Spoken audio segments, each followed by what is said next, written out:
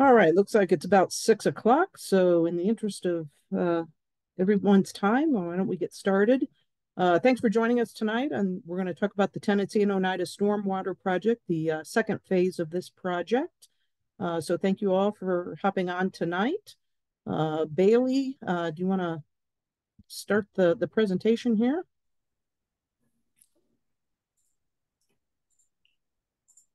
Few things that we'll go through tonight. We'll give you a quick project overview and talk about some of the benefits of the project, kind of recap that phase one project that ended last year, really get into this second phase, some of the construction plans and some of the traffic impacts that'll go with it, give you a good project timeline, and then have time for questions and answers and talk a little bit about how you can stay informed. So just a couple of quick housekeeping items. This meeting is being recorded. We're doing that so we can post it to the project website for those who couldn't join us tonight. The attendees, you are muted during this webinar, but you'll see a Q&A button at the bottom of your screen.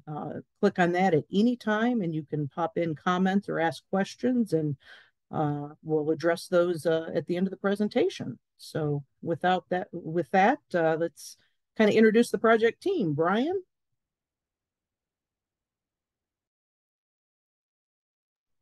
Hi, my name is Brian Hoover. I will be the project manager for Dottie. And I was also the project manager on phase one, so I can answer some questions about that if they come up.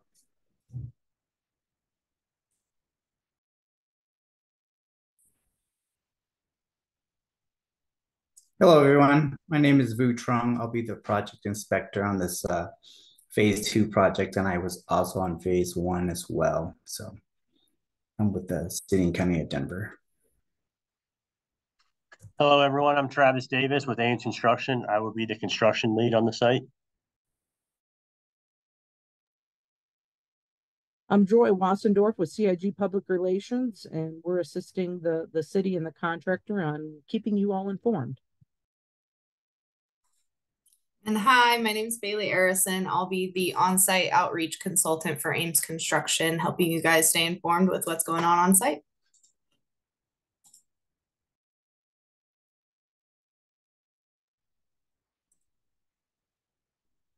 Okay, so I just want to go through basically why we're doing this whole project. It's a three-phase project. There is an area just south of Leedsdale on Oneida. There's a shopping center there that would experience some flooding in major rain events. And so ultimately, we are trying to get all of that water conveyed down Mississippi and spill into Lollipop Lake, which is in Garland Park there. And then from there, it spills into the actual Cherry Creek. So phase one, we build these things from downstream to up. So we started at the Cherry Creek outfall, and phase one consisted of building an outfall into Cherry Creek. We also increased the capacity of Lollipop Lake. We increased the footprint of the lake and did some other park features, a pollinator garden. We did some bike trail improvements, things like that. And then we laid 8-foot by 7-foot box culvert out of the park into Kearney Street and made it to Mississippi and turned the corner, started going east on Mississippi for maybe 100 feet or so. So that was the end of phase one. Phase two, we are continuing to lay that 8-foot by 7-foot box culvert east along Mississippi. And for phase two, we will get just past Monaco, just past that bus stop, just east of Monaco. And then as part of this, we have to lower a major Denver water conduit, a 72-inch water line to get it out of our way. So we're going to be occupying some real estate in Monaco for about 3 months. And so that's the end of phase two. And then when we get into phase three, we will continue laying the pipe down Oneida and then turn north to Tennessee. So that's basically the three phases of the Tennessee and Oneida storm system.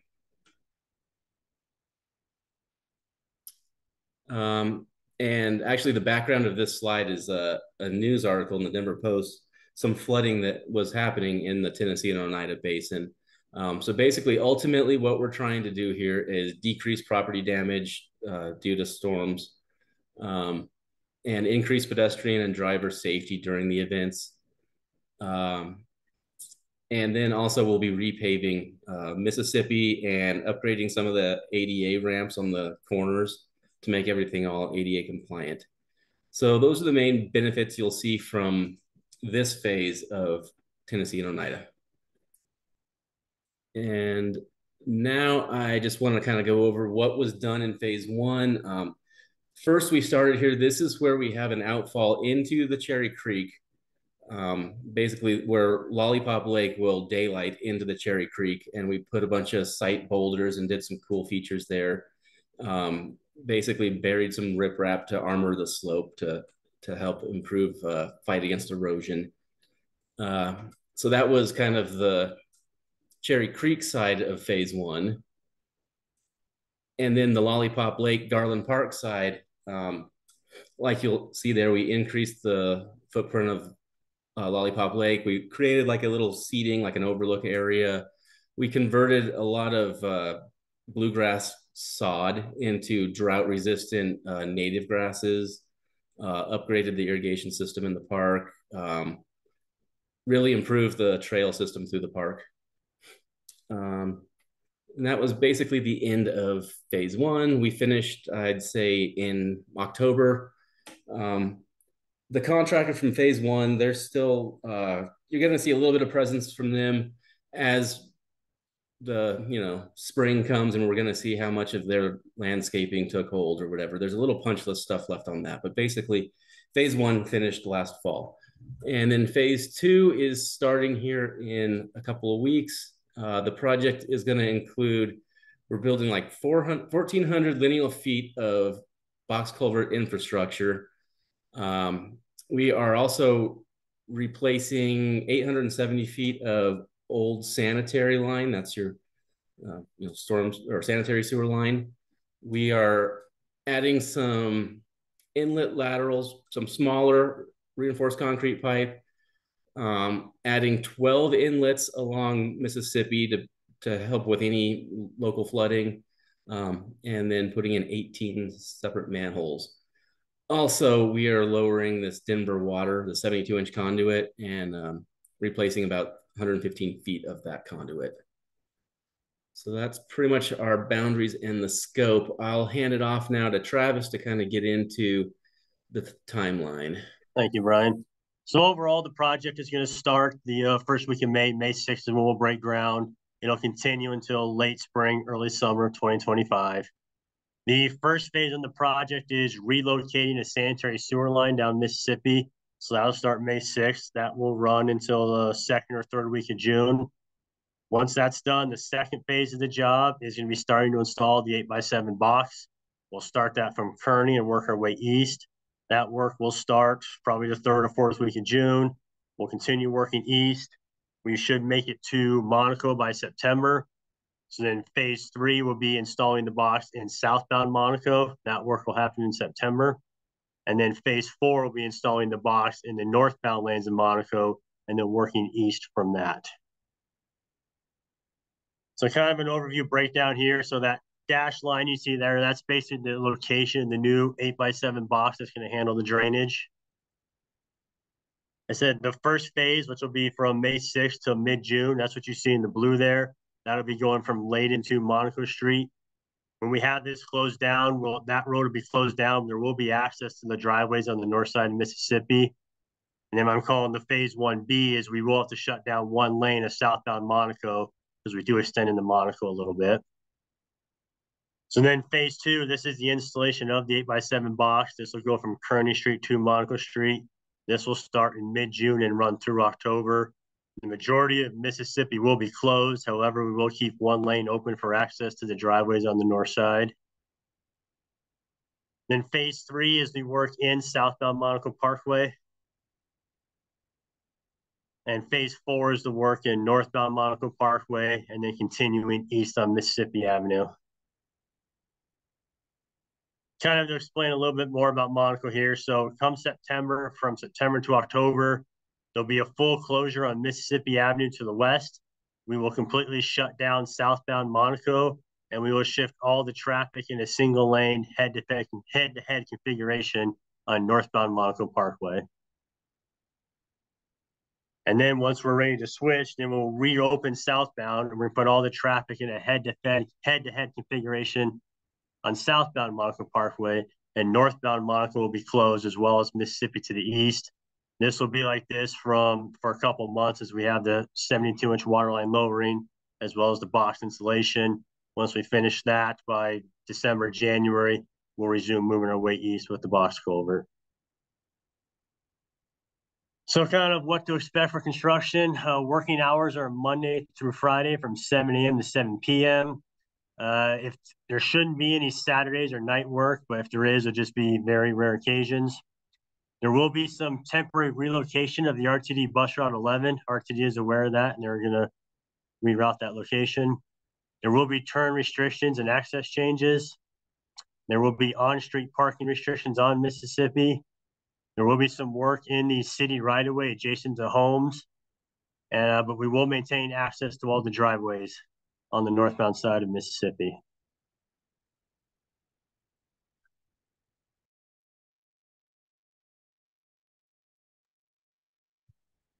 All right.